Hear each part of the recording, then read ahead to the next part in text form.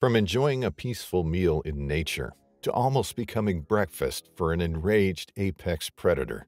In this video, we'll look at what happened to a Canadian man who was attacked by a black bear right on his front porch. He was lucky enough to live to tell the tale, but not everyone in this story survived. This is the story of Joe Azougar. It was a peaceful May morning in 2013, and Joe Azougar was enjoying his decision to leave the madness of Toronto and move to a remote place. The change in scenery was huge. Toronto is home to millions of people, a cultural and financial hub. Moving from that kind of place to a tiny cabin in the middle of the woods is not exactly a walk in the park, but on that morning, Joe was proud of his decision. He'd made a huge decision by moving, but it still seemed like the right thing to do, albeit it had been only about a month since his move. In order to escape the chaos of Toronto, Azougar chose to live in a tiny cabin. His new home was just some 10 miles outside Cochrane in Ontario. The two places couldn't be more different. One was the most populous city in Canada. The other was a remote little home in northeastern Ontario. Northeastern Ontario isn't that far away from the major centers in the southern region of the province, but it's still far enough to provide some perks city people don't enjoy on a daily basis. Social distance in northeastern Ontario provides a good opportunity to grow one's connection to nature. A wide variety of animals roam the region. Birds, squirrels, hares, weasels and deer, moose and bears are just some of the creatures that can be spotted there. But living in the region is more than just spotting some animals. As Joe Azougar would find out, sometimes the creatures came up close and personal. Still, the 30-year-old man was happy with his decision. He moved to the tiny cabin in order to set up an internet entrepreneur business, away from the distractions and chaos of the big city life. Even more, he now had the chance to provide a home to some unfortunate animals. Azougar was a big animal lover. He'd rescued chickens and goats from multiple farms, and now he could raise them in peace. The man was also aware of the usual dangers that come with living in the middle of nature. His brother was a German Shepherd breeder, and he'd encouraged Azougar to get a big dog for protection. Azougar thought it was a good idea, so he asked his brother to send him a dog. That's how he got Ace, a German Shepherd. On that May morning, Joe Azougar and his dog were sitting on the front porch of the cabin.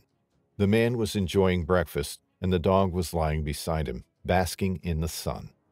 As they looked at the trees, both man and animal seemed to enjoy this quiet time. It was bonding time for the two of them.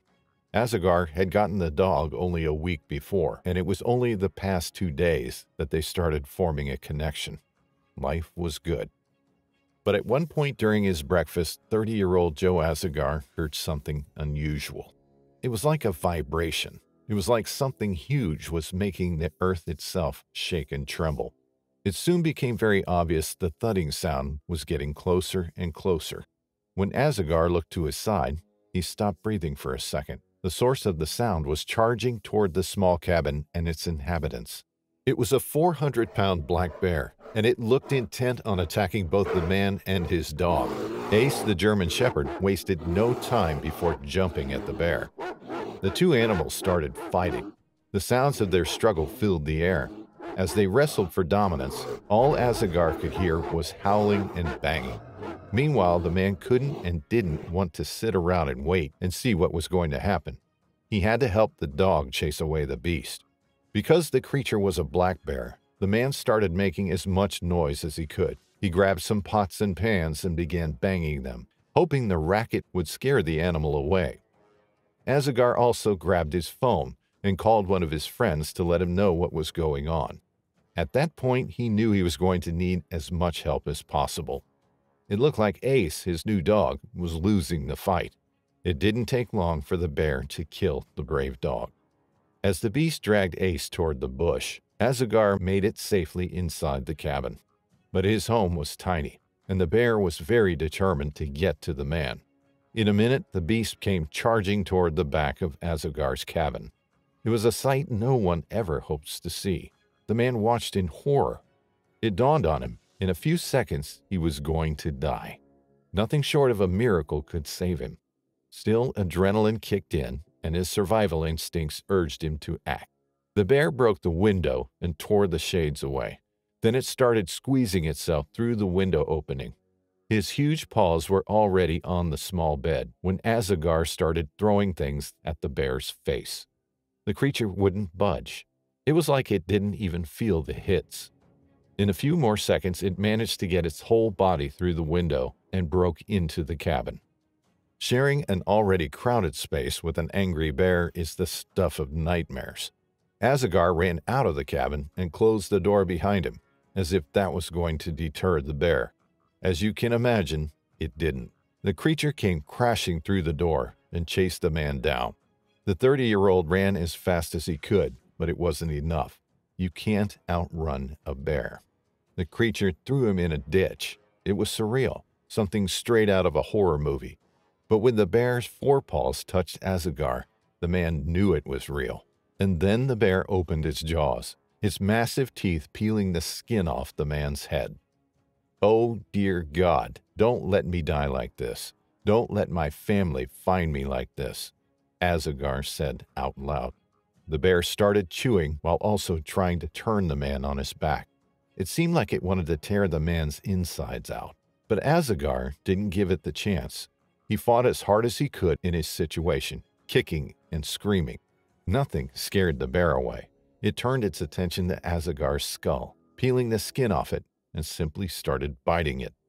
The man jammed his thumb into the creature's eye, which made it stumble back a bit. Then it went back to Azougar's shoulder. The man felt he was going to die soon. He couldn't move. He couldn't fight back. Couldn't do anything. It felt like an eternity had passed since the bear first knocked him down. He could see its bloodied face, the crazed look in its beady eyes. The awful smell of the creature turned the man's stomach. It smelled just like dead animals. The man looked around, but he wasn't trying to escape the bear's jaws anymore. He was exhausted. He couldn't keep fighting. And then his miracle came. All of a sudden, he saw a car pulling over.